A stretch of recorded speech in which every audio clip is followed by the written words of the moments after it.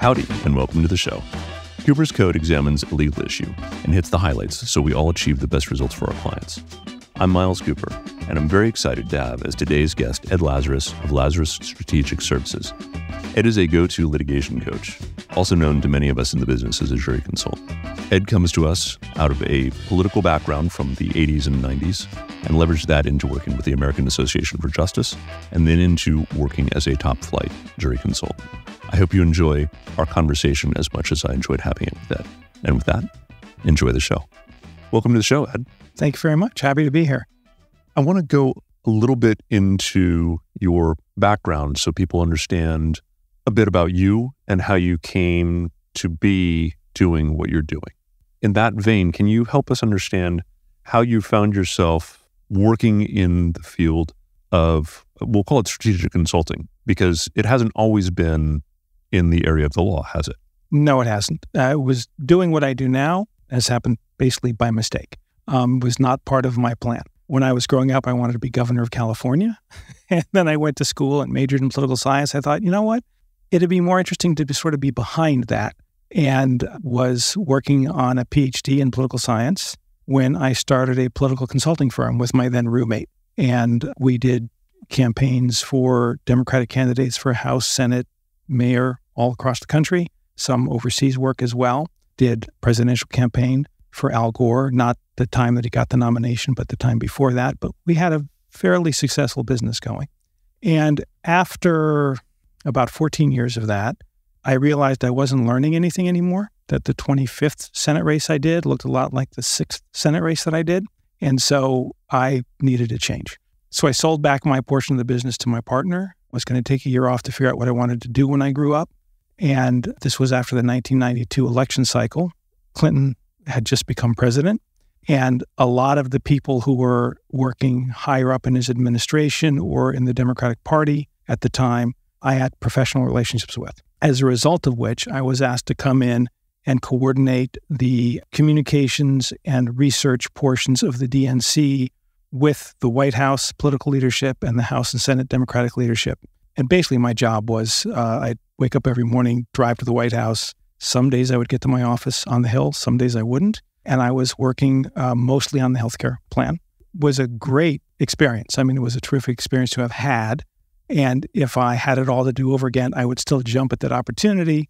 Having done it for a year, don't ever need to do it again. So after that year, I decided I would leverage that experience and my political experience prior to that into doing strategic consulting work for sort of three main pillars of the Democratic Party, the state party organizations, labor unions, particularly the Education Association, National Education Association and its state affiliates, and the trial lawyer community.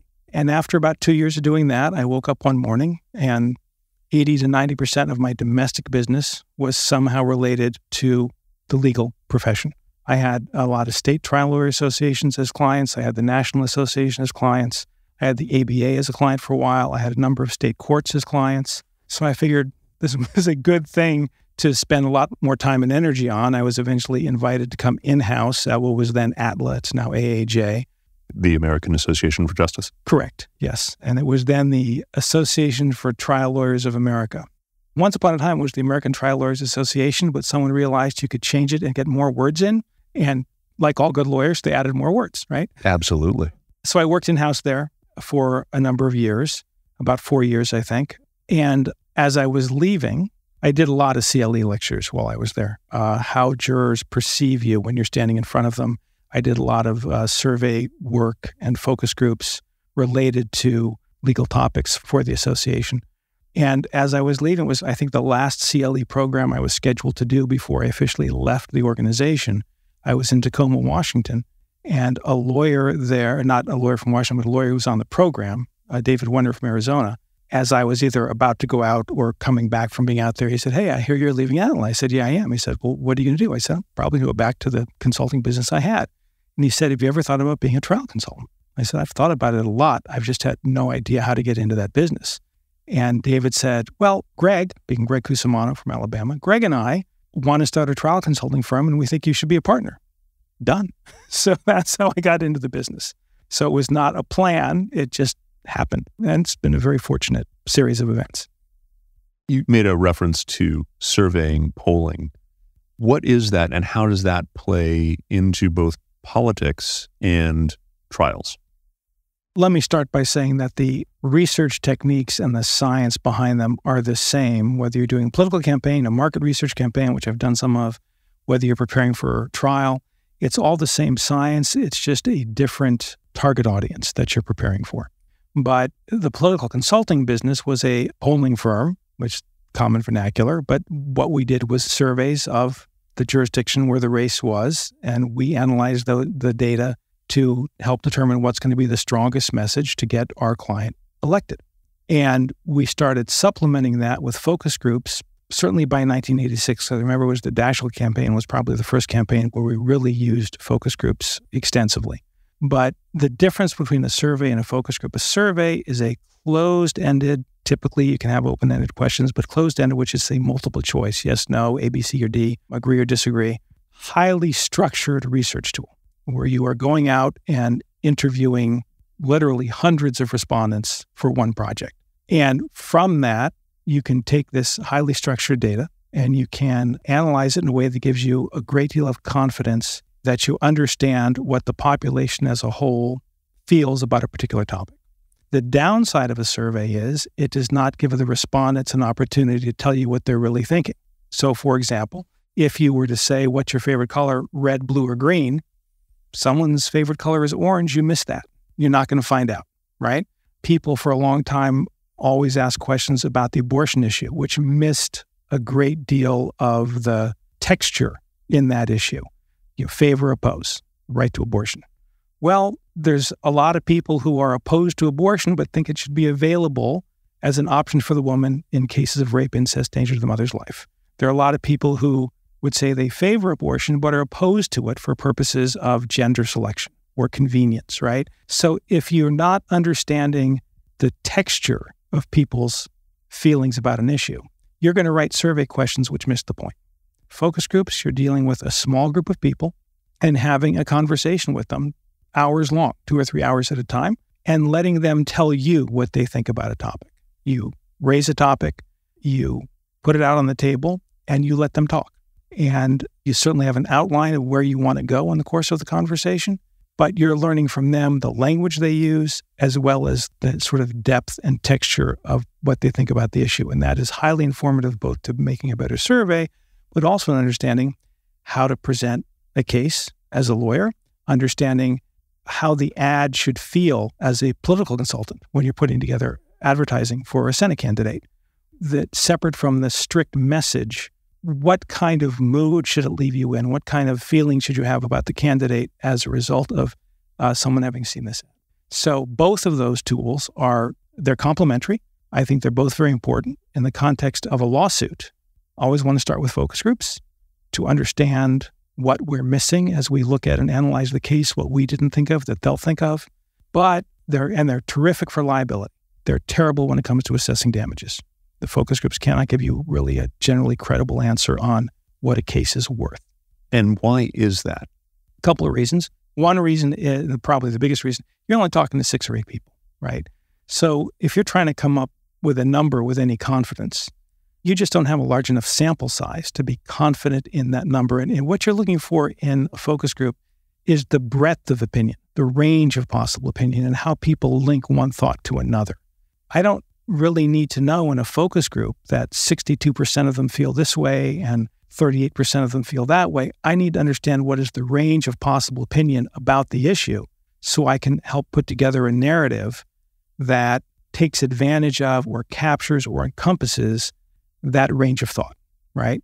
But if you say to me, what percentage of people in that focus group felt this way, or what was the number they came up with about, that's not an appropriate focus group. 6 or 8 people, you're just not going to get it. It's not a representative sample. By definition, it can't be a representative sample because it's only really a handful of people, and that's not its purpose. I want to explore focus groups a little bit more and how you approach them. One of the things I remember in terms of first hearing about you and meeting you, this was pre-pandemic, was a lawyer in town named Dan Delasso, spoke highly of you and invited me to watch a focus group on a case that he was doing. And one of the things that I found interesting, and again, pre-pandemic, was that you were doing them all remotely back then. So can you tell us a little bit about how you approach focus groups and your thoughts behind the remote versus in person? And because I'm going to ask a totally compound question, your thoughts behind the style of asking people questions and theme development versus the more, what I might describe as the traditional warrior style of focus group, where somebody comes in and pounds on their chest on the plaintiff side and somebody comes in and pounds on their chest on the defense side, and the pros and cons of those different approaches. Well, I'm glad you raised the compound question, because that was going to be part of my answer. Yeah. And we still do those, by the way. But let me start with the different approaches to a focus group substantively before I get to the technical difference between remote and in person. Sure. So the advantage of a focus group, as I said, is letting them tell you. We don't really have a lot of interest. I don't have a lot of interest. It's not part of our approach to have focus groups so we can tell people what they should think. We want them to tell us what they think, and we use that information to build a stronger case. So to do that, we use what are called concept focus groups, where we're not going in and presenting our case. We're giving them a piece of information. This is a medical negligence case. What do you think about that? What comes to mind? And here are their feelings about, are they concerned that too many doctors are being sued? They're all leaving town. They're being driven out of business. It's going to cost them money, et cetera. And then by bit, we add information to the case, a fact at a time, to hear how each of those facts makes a difference in how they assess what went on.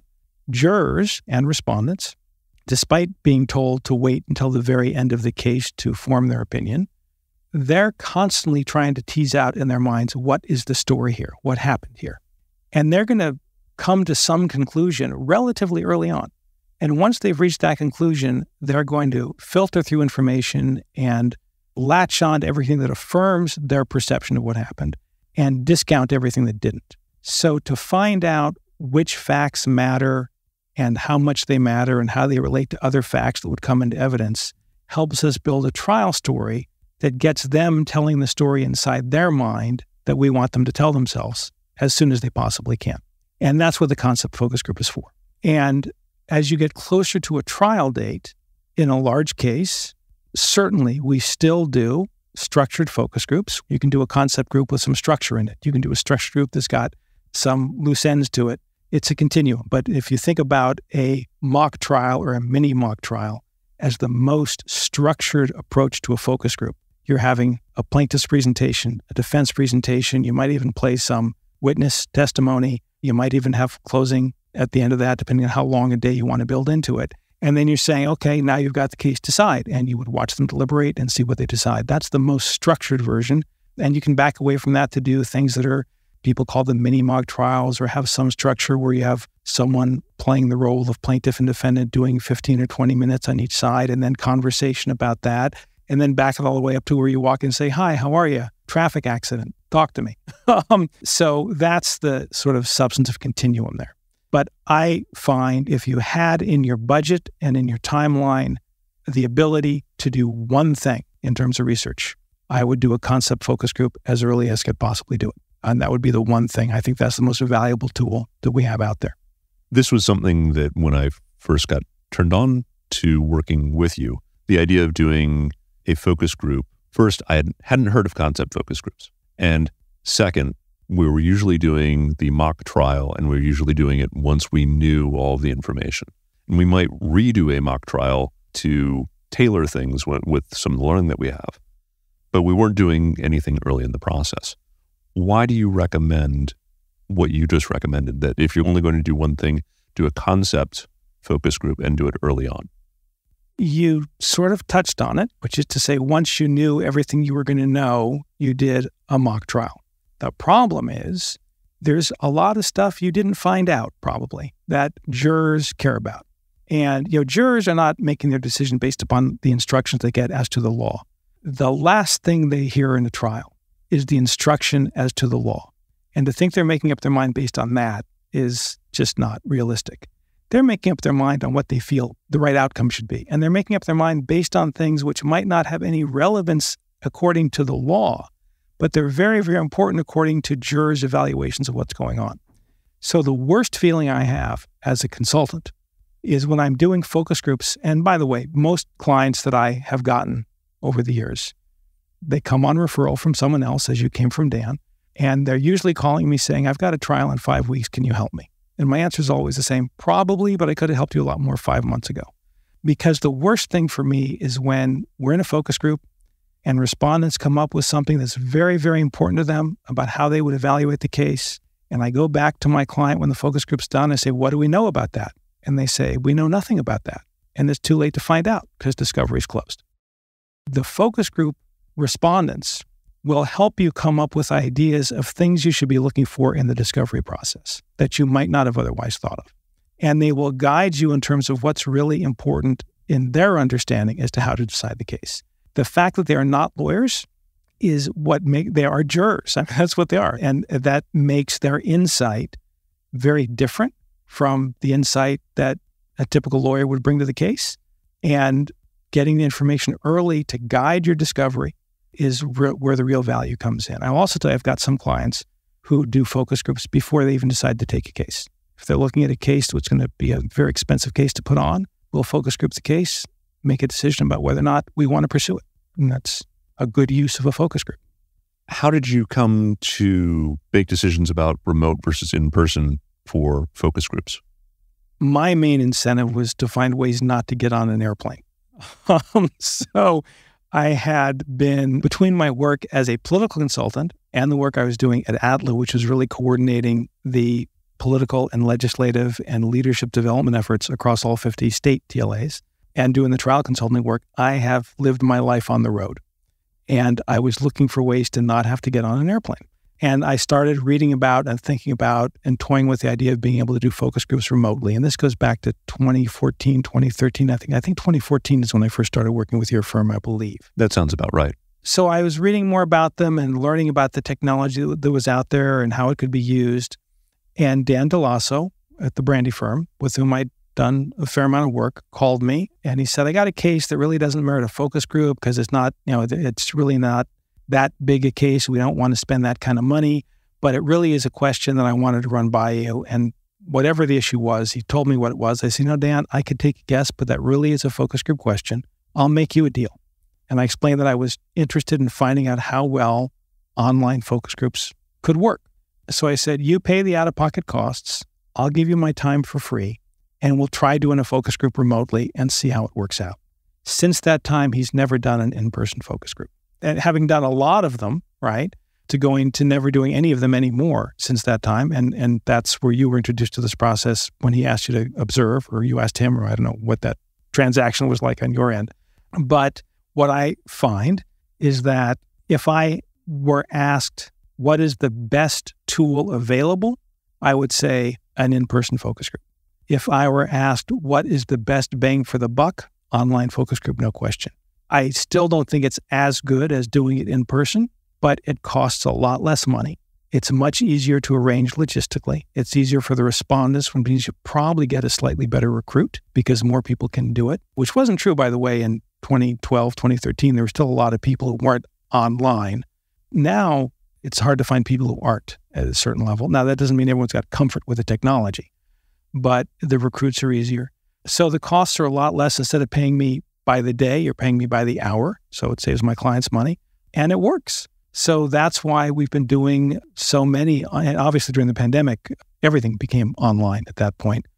But since the pandemic, I don't think I've done an in-person focus group. I was doing fewer and fewer in-person and more online leading into the pandemic. And I can remember the last one I did was in January of 2020 in person. I haven't done an in-person focus group since then. So it's an efficient use of resources. And I remember part of what drew me to wanting to see what you were doing with Dan was the idea that one could keep the costs low and one could use them in cases. I'm not going to course correct, but I'm going to say every case can benefit from a focus group. Not every case can bear the cost. And so when we have those smaller cases, we'll find more creative ways to do focus groups, like asking friends or talking to the person in front of you at the checkout line or Craigslist recruits or what have you. But, being able to do a focus group is really the best way to get good answers because you're working with a professional like yourself who can kind of parse through things. So when I heard that there were ways to do a lower cost focus group, and even potentially not one focus group, but perhaps a couple staged throughout the case and not have to burn 20 or 30 grand in one big pop for an in-person. That's what really fascinated me with the concept. And another aspect of it that you just referenced is it still takes lead time to do the recruiting, but it just logistically is so much easier to set up and decide, you know what, the marginal expense of doing another group right now because we've hit this roadblock or we found this new information or we have this thing we're stumbling over. It's just a much easier decision to make, right? And when you think about what it costs to do an in-person focus group, professionally conducted, professionally recruited in a facility versus, as you said, the cost of doing, one or two or even three of these, or in your case, we also follow up with survey in most cases, you're getting the focus groups and the survey for less than but probably half of what it would cost just to do in-person focus groups one time. It's not like it's a bargain basement approach. I mean, you're getting valuable information aided by the fact, of course, that surveys now we're doing online as well, as opposed to doing telephone surveys, which are vastly more expensive. But when you use the online tools for survey purposes combined with online focus groups, and I should say for people who are listening, the online focus group is not like everyone's coming separately to the table and watching video and reacting to it. Everyone's familiar with Zoom now. It is similar to a Zoom format. We don't use the Zoom tool for a lot of technical reasons, but that's what it is. It is 6 or 8 people in a virtual room together having a conversation about the topic all at once. As an end user going through the experience of doing concept focus groups at the beginning of a case, one of the takeaways, and where I'm probably an evangelist for the work that you do, whether with you or anyone else, the idea of doing this early in the case and the learnings that come from it. I think of cases where we would not have tailored the discovery in the same way as we did because of things that were brought up by the focus group participants. Why does that matter? And the other piece that I will share with you, in a direct exam of an expert, if you run out of questions, the thing is always, what's the significance of that? Having sat through countless focus groups with you, I feel that your mantra is, whenever there is a question posed, was he wearing a helmet? Your response is, well, why do you want to know that? And that's a question. Why is that the go-to question for you when you're doing the concept focus groups? Why do I want to know that? Yes. Well, first of all, thank you for your evangelism. And it's always gratifying for me to hear that the work I'm doing is helping. I mean, really, I can never get enough of that. It just makes me feel so much better inside to know that there's a practical application that is assisting my clients who are trying to help people who have suffered some wrong from someone else. I mean, that's why I keep doing this. This is part of the difference between survey and focus group.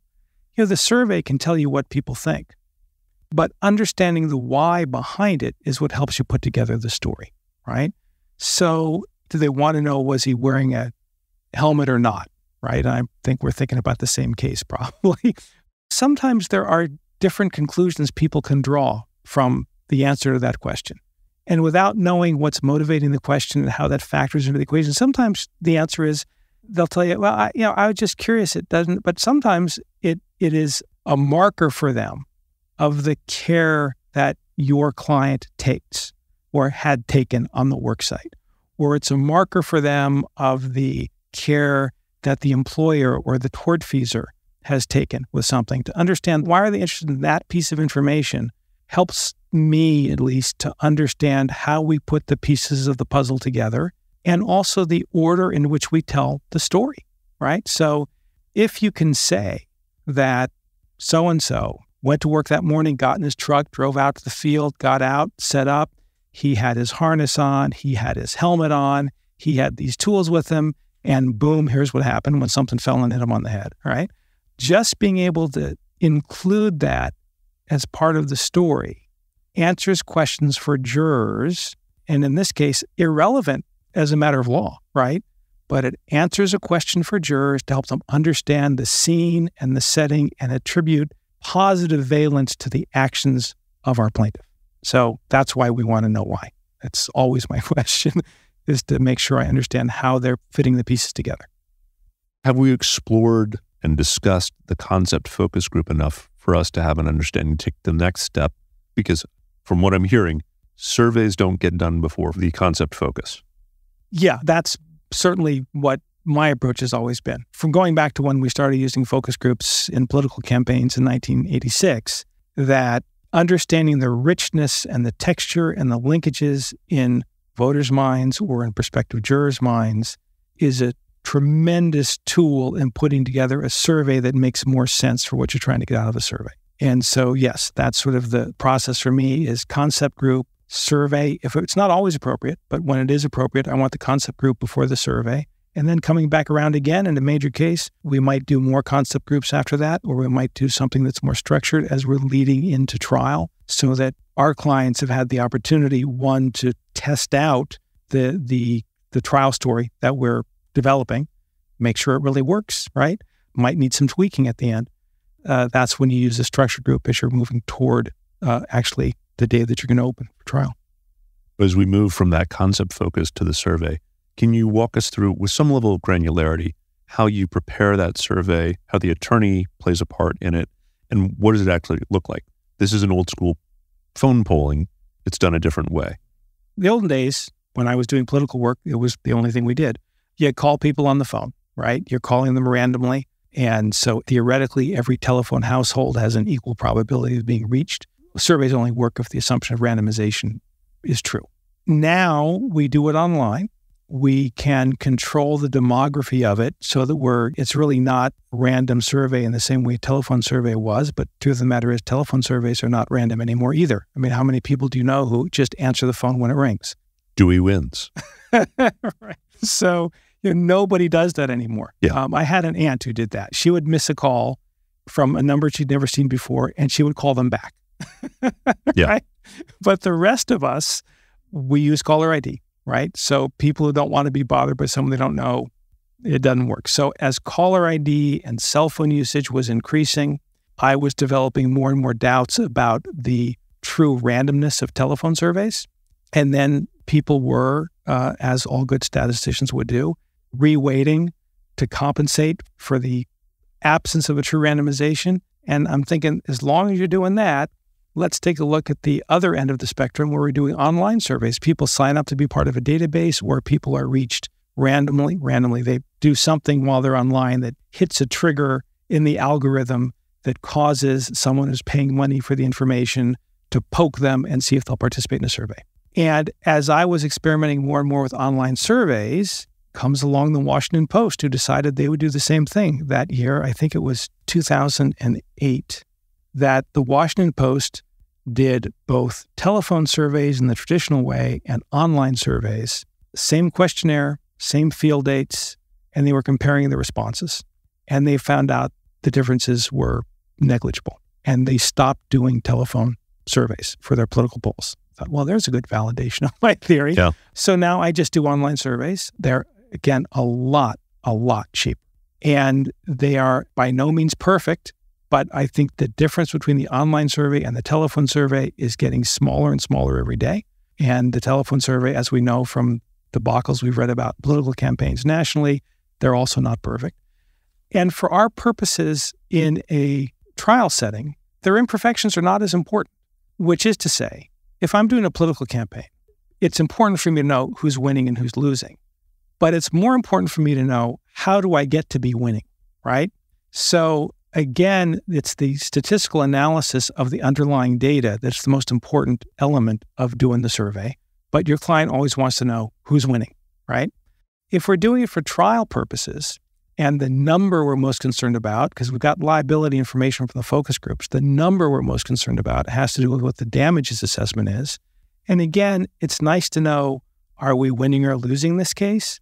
But really what I'm concerned about is, what are the underlying attitudes that these respondents have that create a statistically reliable predictor of where they'll come down in the case. And that's where you can use it both to have some certainty about the value of the case, as well as come jury selection, to be able to go in and do some statistical modeling. It's all econometrics. It's the same thing we use for economic forecasting. To do analysis of the underlying data, to understand which attitudes make someone a plaintiff's juror versus a defense juror. And if I can get that down to 2 or 3 questions you can ask in voir dire that are going to be able to identify 80 or 85% of the defense jurors, that's a wonderful tool. And it doesn't always happen that I've got that precise a tool, but it really doesn't happen where I don't get some advantage in jury selection out of that survey. So primarily if most cases settle, as we all know. But when they don't, that survey becomes a very important tool in guiding jury selection. Have you given our listeners enough information on the survey side and its utility for us to take the next step as we get ready for trial in terms of jury selection? And at the risk of detouring, I want to make sure that people understand kind of the full panoply of what a strategic case consultant or jury consultant covers.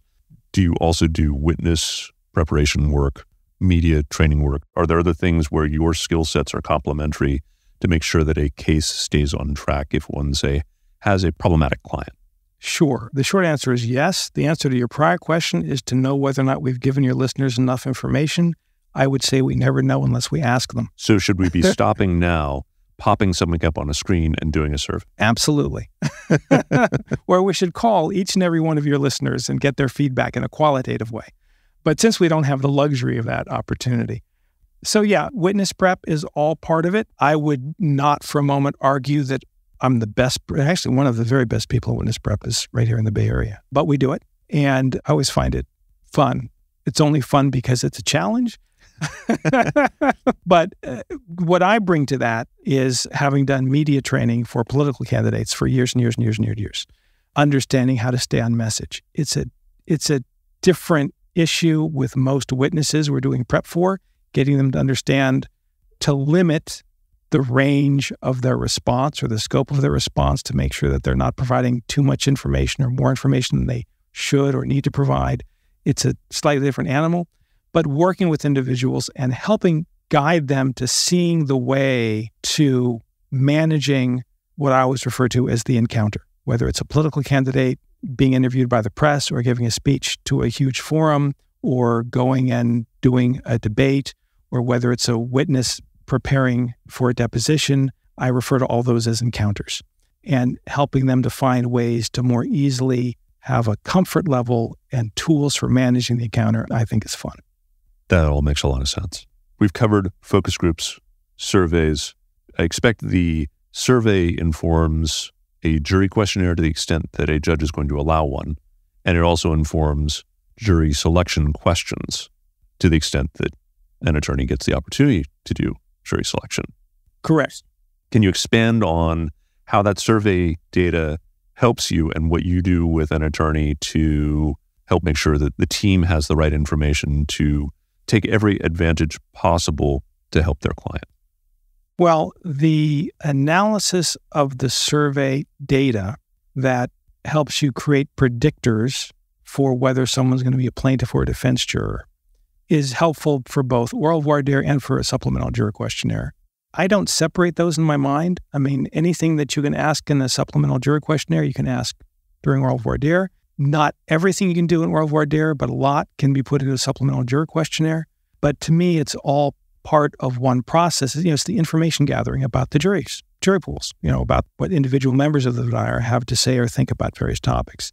So if I've got a set of things which I think are good predictors based on the data analysis of where they're going to come down, then I want to make sure that I can incorporate those into the jury selection process, whatever that looks like.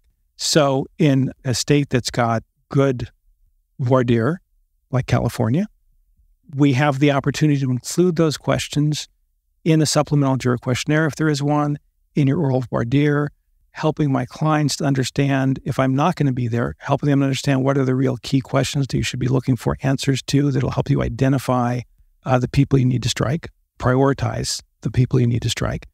If I am going to be there, obviously, then I can take notes, consult with my client during the process, and we can communicate about each of these potential jurors as we move along through the process. But the idea is to make sure that my client knows what is the most important information they need to tease out of the panel and what to do with it. What are the cues to tell you this is someone you need to do more follow-up with, or this is someone we can't afford to have on this jury, or this is someone that, at some point you just want to shut up and leave them alone, right? You don't want to identify your best jurors for the other side.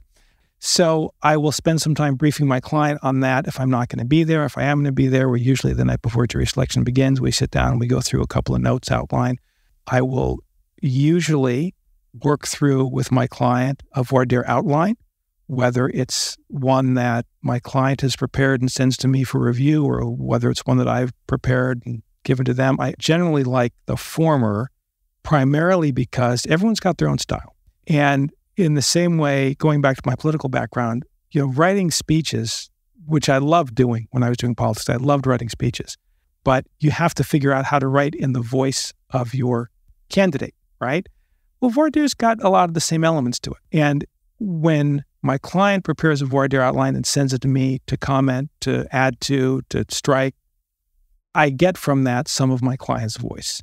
And I also get from that the order in which they tend to be most comfortable raising these topics, which is not to say I don't make suggestions on changing the order, but I can understand the way they want to approach it. And I think one of the most important things during the voir dire process is you've got to be comfortable with what you're doing, right? I mean, if you're not comfortable with it, the jurors are not going to be comfortable with you.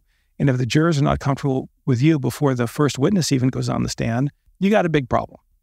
So working through what that voir dire outline looks like, what to make sure we know what the topics are we have to cover, what to do with the information when it comes to, that's all informed through the data analysis of a survey, as well as through the focus groups. I mean, there are things that become obvious in the focus groups, as well as through plain common sense. Anybody who goes on a work site without putting a helmet on is a jerk, and they get what they deserve, right? I mean, you don't need to do a survey to know that's not a jury you want to have. Oh gosh, did I misread that? I thought that one was for us. Yeah, no, she was for the other side, actually. And we've talked about this, Miles. We've talked about it many times, but none of these are guarantees. None of these are golden tickets, but they're all tools. And the more tools you have in the toolbox that you know how to take advantage of them and use them properly, the more successful you're going to be in building your case. I want to focus in on something that you said in terms of an attorney being comfortable doing jury selection, because I've run into a lot of different trial attorneys, and a common thread with people is that they love opening, they love cross-examination, they love closing, they sort of like direct exams that might be a little bit more of a challenge, but the thing that terrifies them the most or worries them the most is doing jury selection. Have you worked with attorneys like that? And do you have recommendations for attorneys like that in terms of how to overcome any concerns? Certainly, that is the most frightening aspect for many, many lawyers. And I do work with lawyers precisely because of this. And I think I've told you in the past in our private conversations, one of my favorite things that I do is working with baby lawyers. And usually when I'm working with baby lawyers, this is the big thing. I've got a case coming up, I think it's next week, with an attorney who's been very well trained. He's been groomed. He's been brought along. And now he's going to do voir dire all by himself for the very first time. So I'm going out 2 days early, and we're going to practice, and we're going to rehearse. And this is actually an aspect where live focus groups are huge. I have done live focus groups for seasoned attorneys where all we're doing is voir dire. We get 24 people. We recruit them. We put them in a focus group room, classroom style or theater style, and we do 2 hours of voir dire. And it's very useful both in sort of conquering the apprehension. I'm not going to call it fear. Nervous, everyone gets, actors get nervous before they go on stage to perform Shakespeare for the 343rd time, right? But just to have a comfort level with the nerves and get rid of the apprehension and understand that you can work through this and where and when to follow up. One of the most common mistakes I see is the failure to follow up when you feel like you're pushing someone who was going to be resistant to what you want to present in your case. People get uncomfortable, they get nervous about it, and they move on to the next juror. It's a terrible mistake to make, and it's a very, very common mistake. Could you expand on that? Maybe give an example. We all like affirmation. The thing you're looking for in voir dire is you're looking for people who hate your case. That's what you're looking for. And nobody wants to hear from a juror, it sounds to me like that's really, this is one of those things that I don't understand why you're here in the first place, right? Or why you should even be allowed to be here. Well, that's someone that's easy to know you don't want to have on your jury. But when you're getting people who are more marginal in terms of their attitude, but their beliefs seem to be resistant to what we're trying to do, rather than engage that juror in order to probe more, why do you say that? My favorite, right? What made you think that? Tell me why. Talk to me about that. They move on for 2 reasons. One reason is because they don't want to have the confrontation. and they think the confrontation can be harmful to them, or they just don't want to do it because it's not in their nature. The other reason is they're afraid of having bad thoughts aired to the whole veneer. They're going to poison the well. They're going to poison the jurors. And you know what? If you don't have the conversation about the bad stuff before they're on the jury, they're going to have it when they're deliberating. So getting people to understand, that's really the most valuable juror they've got there, is the one who's pushing back, because that's someone who can really lead the conversation among the troops for the other side. So you can identify 6 of them instead of 1 of them.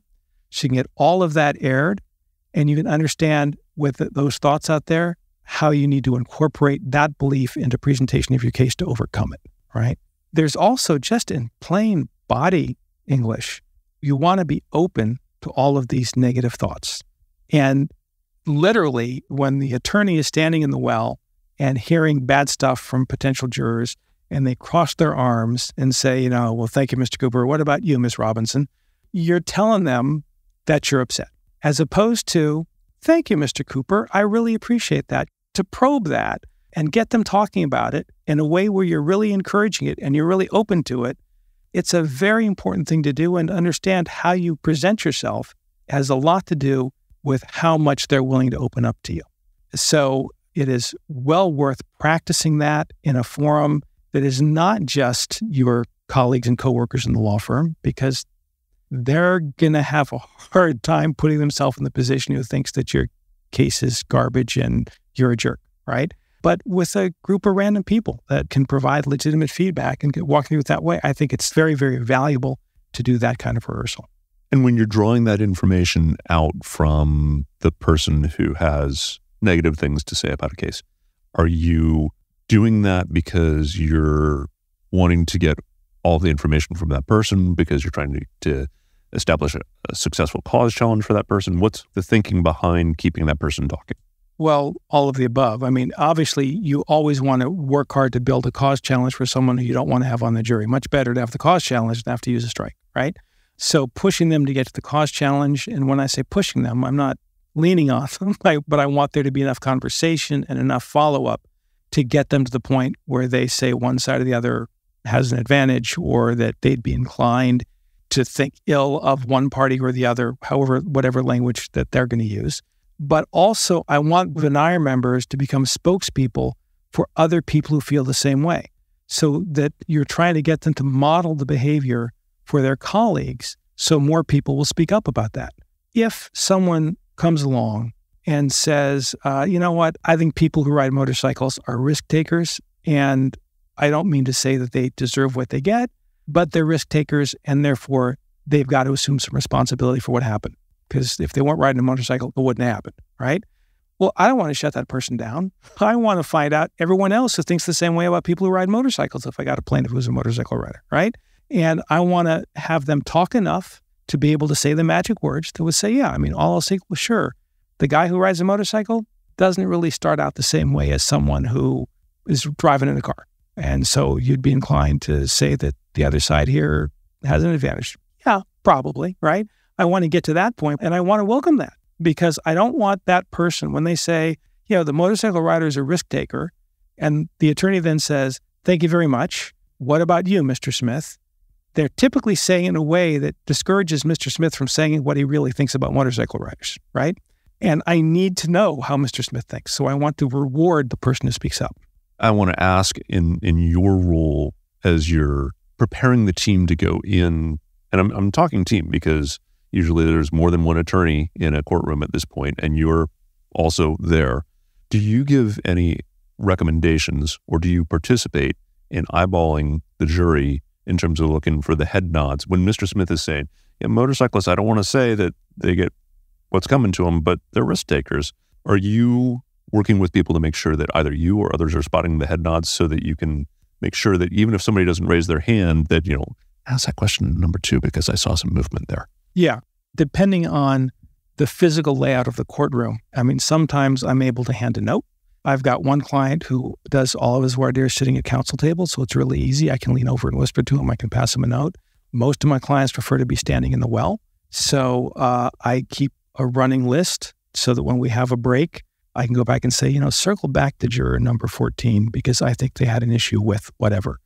How do you parse all of the landscape? Because you're listening to the answer, but you're also paying attention, and that requires a lot of focus. How do you do that? Yeah, first, it's impossible to do it all. True answer is I'm sure there's plenty that I miss. The other thing I will tell you is it's exhausting. I go home after every time I pick a jury, I go home and I say to my wife, I am so tired. I don't see how these people do it like for a 14-day trial because it just requires every ounce of attention to follow all the cues you can. But even then, I'm not getting it all.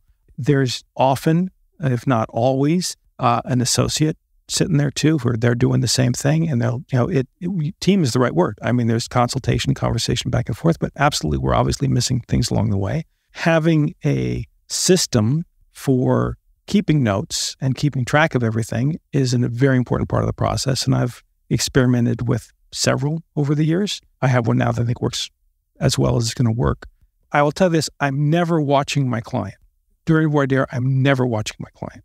I am always watching the jurors, or I'm watching my pencil as I'm writing down notes, which also means I miss things from time to time, right? I mean, if my client's sending the wrong signal for whatever reason with his or her body language, I'm missing that. But at that point, my attention is really entirely on what's going on. And again, depending where you are, in Illinois, it's really easy. You're only talking to the jurors who are in the box at that moment. In California, you got a veneer of 80 people. You're talking to all 80 of them at once. It's a much harder thing to do.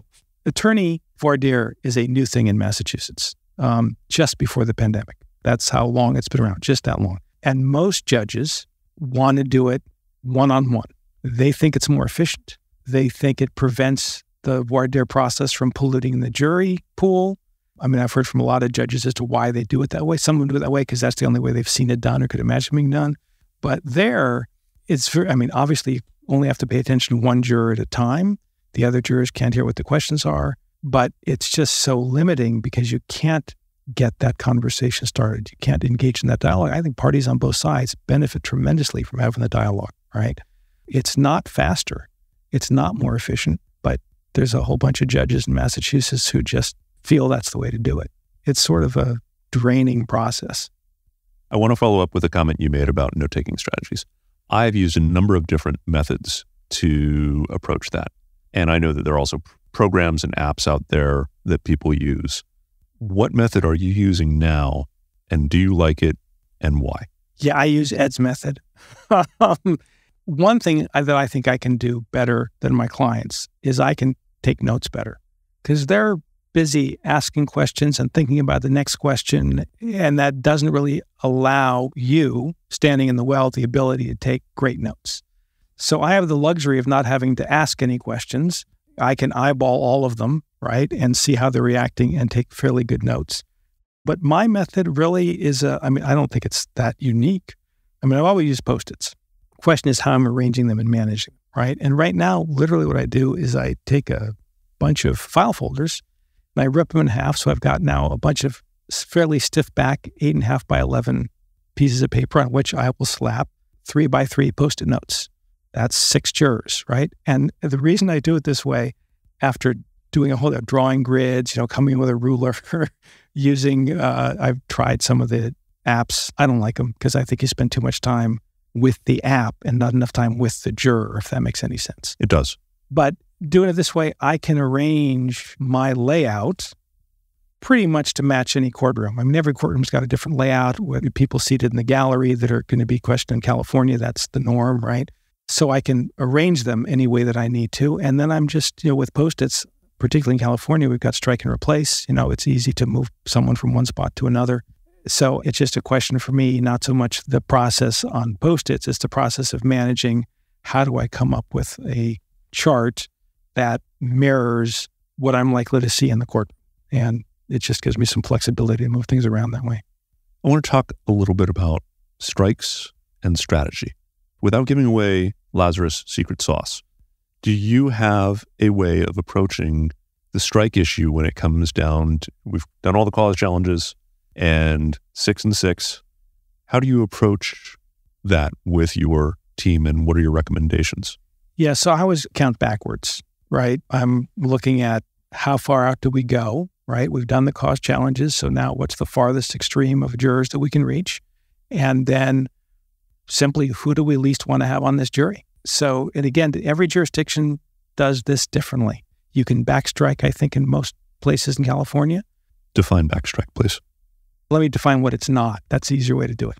So in some jurisdictions, if you have accepted a juror, and by accepted, I simply mean, okay, here's the 12 you've got, and, we'd like to thank and excuse juror number 3. Then the defense either accepts that or doesn't accept that. It comes back to us, and we say we like this panel, and the defense then strikes someone else. Backstrike would allow you to strike someone that you accepted before. If you can't backstrike, if you said they were good, they're good, period, right?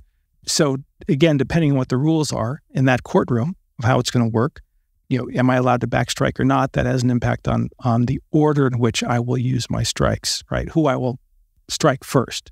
For now, in some courtrooms, if I strike juror number 8, that means I've accepted 1 through 7.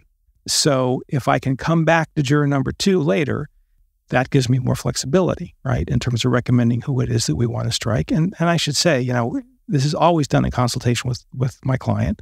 And all the time, we're going to disagree on somebody somewhere in the process. Sometimes we disagree on a lot of people in the process. But sometimes I encounter a situation where there's a juror I don't have good feelings about. My client likes them. And also sometimes there are people that I don't have a problem with, but my client will say, I feel uncomfortable with that juror. I was getting bad vibes from that juror when I was asking questions. So I am almost always going to defer and not make a big stink about that. There are occasions where I will. There's one that stands out in my mind very strongly where I stamped my feet and persuaded my client to listen to me about that one particular juror. But I will usually defer, and the reason I will usually defer is, again, because it's got to do with my client's comfort level when standing in front of that jury. I don't want my client to be uncomfortable about who they're presenting to, about how they're being judged while they're presenting. That just, I think, sets up a bad dynamic for the rest of the trial. But I will tell you, in one case, it was an asbestos trial, and there was a particular juror who was a school teacher, and we knew because in that state we were allowed to have juror research, background research on jurors. We had political affiliation, and we had, from her social media, we had some organizations that she was involved in, and she looked at that surface level like someone who was not going to be sympathetic to a plaintiff's case. She also said during the course of voir dire, when asked about her favorite hobby, she said she was an organic gardener. I figure there's probably not a lot of organic gardeners who are going to like asbestos dust. And my client was pointing to the party registration, the fact that she would be a leader because she was a teacher, the social club she belonged to. This is not a plaintiff's juror. I kept saying, yeah, but you know what? She's an organic gardener. I just have a hard time believing an organic gardener is going to take the side of the asbestos company. So he finally relented. She became the foreperson of the jury, and we got what was then a record-breaking verdict, which was overturned at the Supreme Court level. But so there are rare cases like that where I just have a very strong conviction about something where I will stamp my feet a lot. That's helpful. You mentioned leader.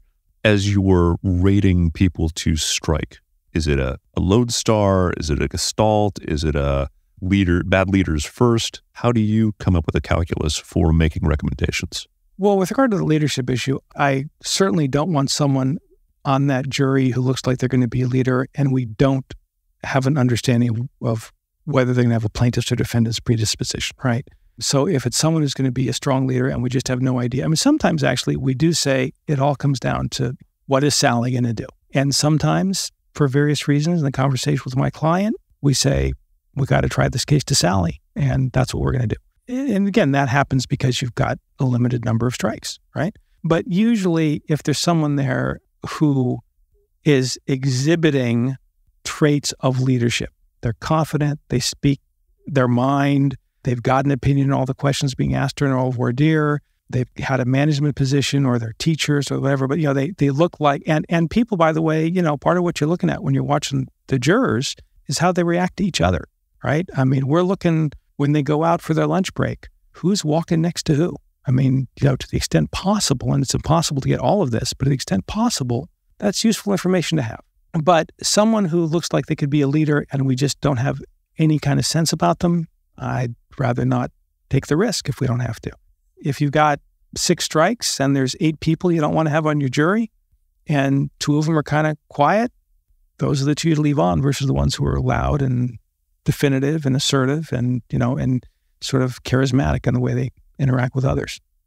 As you go through this process, do you ever, from a game theory perspective, make a recommendation of, look, the defense is going to have to go, so let's pass first so that we're one up? All the time. That's part of what makes it fun for me. We do that all the time. I'm always trying to figure out who they're going to strike, and I'm never 100% correct. Sometimes I'm not 50% correct. It puzzles me a lot. Why did they leave that person on that jury? I mean, I go home wondering, what am I missing? And it's somewhat validating when it comes back and we got a good verdict. To me, the most mystifying part of this process is why opposing counsel left particular jurors on, or why they chose to strike particular juror. There's some jurors that I think we don't like. I don't think the other side likes them either. So in terms of the game theory aspect of it, I'm always going to try to leave those to the other side to strike them as long as I possibly can get away with doing that. It also depends, too, how civil and cooperative opposing counsel are, right? I mean, there's sometimes you can just walk up and say, neither of us want to have this juror on here, right? Can we just agree and stipulate that they're gone? And sometimes you'll have opposing counsel who, as obvious as it is, they will dig in their heels and then they'll wind up striking them later. I mean, there's sometimes, literally, I try to the extent that I can in the small amount of time that I'm there, I try, if possible, to create a rapport with not just my clients, but people across the aisle, right? So sometimes you just sort of look over either at the opposing counsel or they've got a jury consultant. You can just sort of look over and and you know that we're all going to be fine and we're going to agree, we're going to get rid of that juror and no one has to ask them questions anymore. But the game theory aspect of trying to force them to use their strikes on people that we think ought to go, to leave someone who, for whatever reason, we want to skip this one to see what they do, that happens every time. Part of the fun.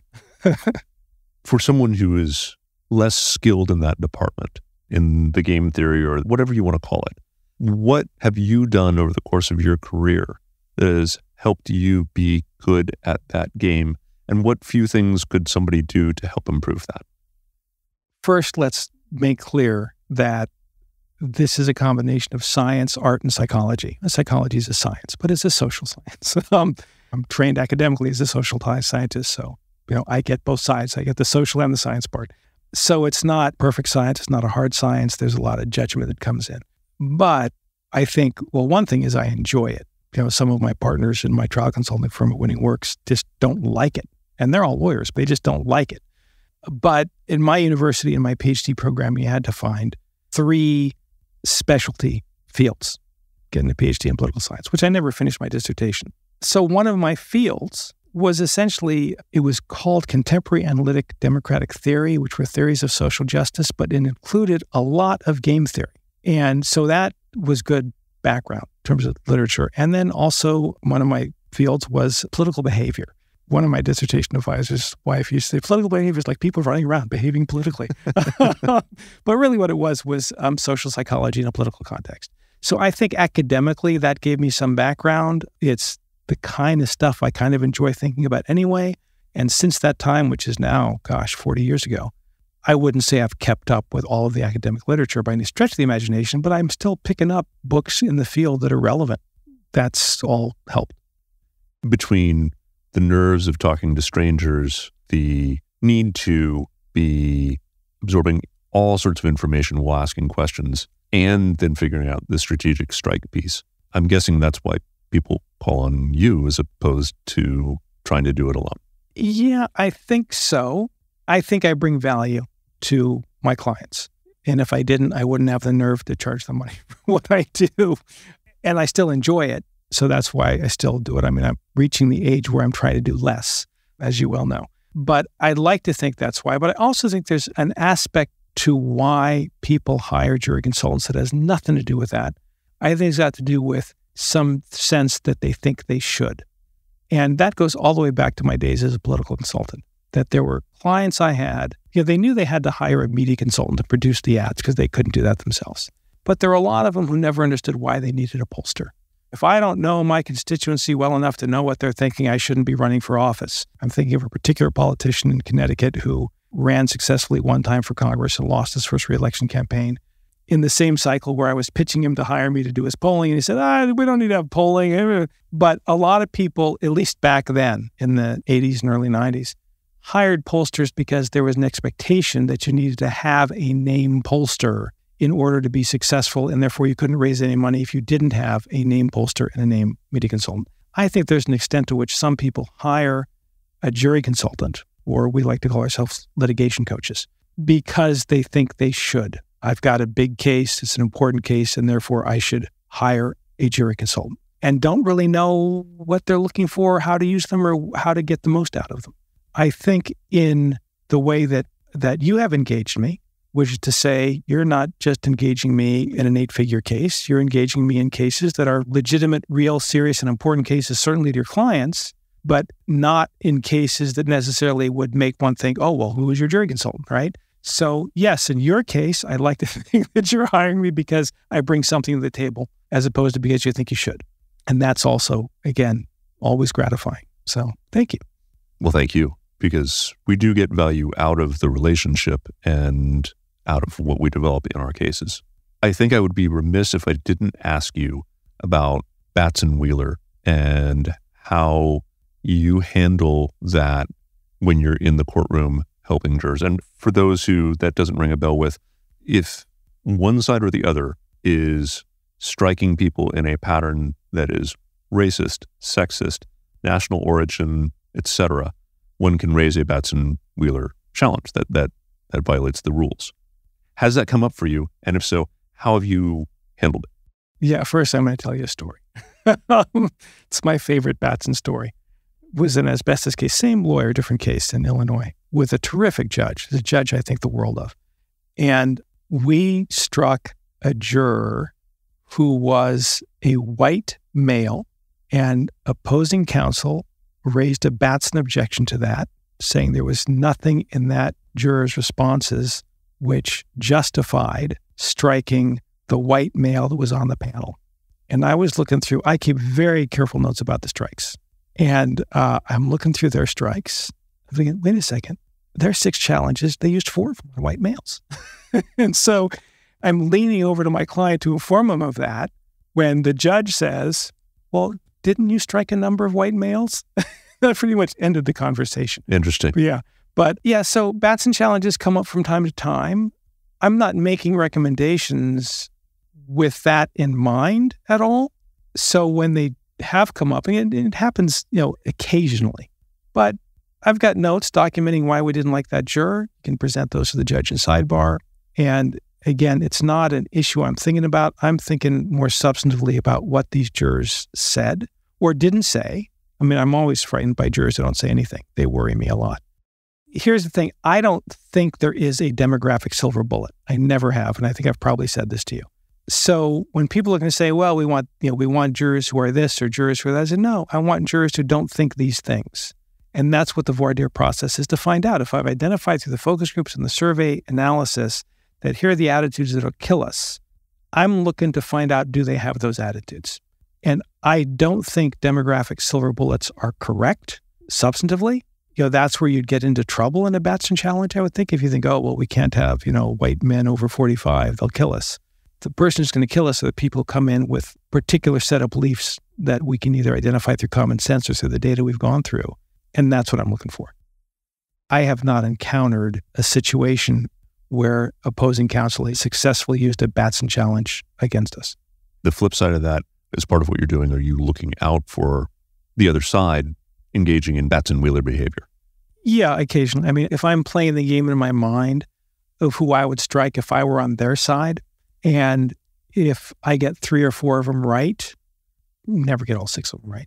But if I get 3 or 4 of them right, and I'm seeing there's a substantive reason why they struck those people, then I'm going to stop worrying about it. If they start striking people for reasons which make absolutely no sense to me, they always will strike somebody that I just didn't figure out. But if they're doing a consistent job of striking people that just make no sense to me substantively, then I start paying more attention. but I've never pushed to the point, I don't think, of advising my client to raise a Batson challenge. So we've talked about focus groups, surveys, preparing witnesses, jury questionnaires, jury selection. Is there other information that you think our listeners should know that we haven't covered as far as the role that you play in helping clients win their cases? What I like to think that I'm doing is helping to build a trial story and using research tools to build that trial story and then jury selection to implement it. And help with openings. I help with closing arguments to the extent that I can. I mean, sometimes I will get a good enough summary of what's been happening every day or every other day that I can help structure what the closing argument looks like. But I'm also certainly helping with openings to implement that trial story. And in doing that, it's not just about having the conversations in the focus group and having the data analysis, but in terms of thinking about the decision-making behavior. And that's really what we're getting to here is how do these jurors make their decisions? Bringing in the jury bias model. What are the biases that jurors are likely to bring into a courtroom, not just into a courtroom, but into their assessment of watching the news or how they evaluate political candidates? The same biases pretty much kick in. And also the thing that's relatively newer for me is I also try to incorporate moral foundation theory in what I'm doing, which is a fairly new academic discipline. You're going to need to define that. Moral foundation theory says, look, there are different cultures and different societies have different moral codes, right? And what moral foundation theory does is it starts by saying, what are the basic elements that go into a moral code in different balance? There is sanctity, attitudes toward, Mother Earth is a liberal approach to sanctifying the environmental movement. How these elements play against each other or interact with each other in creating a moral code helps you define or helps you understand competing moral systems. By competing, I don't mean they're fighting against each other, but different moral systems. And making sure that we're including in our trial story something that appeals to each of these pillars. So that if I'm someone who puts a great deal of value in authority, how can we present a case so that those people find our case is respectful of authority, right? If I'm someone who has a great deal of concern for others, a lot of empathy, how do we present our case that strikes a chord for those people? For team and for team build, loyalty is one of the pillars, right? And loyalty is different, by the way, by gender. So when we talk about loyalty among men, we're talking about loyalty to the team or the country or the nation. When we're talking about loyalty among women, it's loyalty to the other individual, to my partner, to my child, which is very interesting. But how do we build a trial story that strikes an element in each of these foundations to a moral code? So whether someone's, and this comes from, frankly, the problem is as we have a more and more polarized society here, how do you present a case that appeals to liberals and conservatives? I mean, that's why I started looking at this stuff. And if you are hitting on all five of these pillars, then you're putting together a trial story that appeals across the partisan divide. I started doing this, again, slightly before the pandemic. Lectured on it in the CLA circuit, several times. So putting together elements of building the trial story is really the target that I'm shooting for anyway. And all of the other things, the focus groups, the surveys, how you use jury selection, they're all building toward how do we get that trial story put together and how do we get it communicated most effectively, which comes, that's the witness prep, that's helping with openings, that's helping with closing arguments when I can. So that's sort of the global piece of it. So in terms of how I view my role in the end, I think my job is to make your job easier. And if I'm successful, then you have an easier job putting on your case. You're more successful in the end. And that's what I think the role of the jury consultant is in the big picture. And I would say the most important thing is when it's all said and done and it's all over, never a bad idea to have a hot fudge sundae. And given that you're visiting San Francisco, and thank you for doing that for this and for other reasons, is there a hot fudge sundae that would be your go-to in the general area? Oh, sure. Because I mean, my mom lives on Russian Hill. So you walk down the hill to your Deli Chocolate Factory and you get one down there. But the Swenson's hot fudge sundae is pretty good too. So same ice cream. Well, Ed, I really appreciated our conversation, and thank you for coming on, and look forward to talking again. Well, thank you for inviting me. I enjoyed it. And thank you for listening today. Please email us at podcast@coopers.law with questions, comments, feedback, and suggestions that you have related to jury consulting and work that you've done in terms of trial prep. Like what you heard, share us with a colleague and leave us a 5-star review on your podcast platform of choice. To all of you doing justice out there, happy hunting.